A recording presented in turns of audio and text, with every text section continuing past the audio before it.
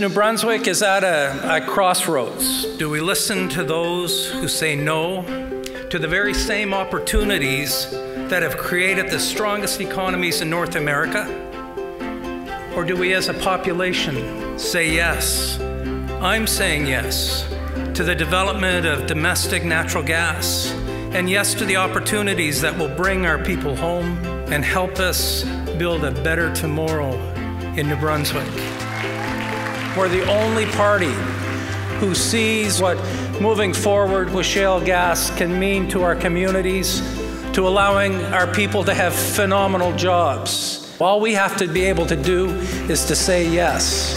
And that's why we're here and bringing forward ideas. Instead of no, say yes.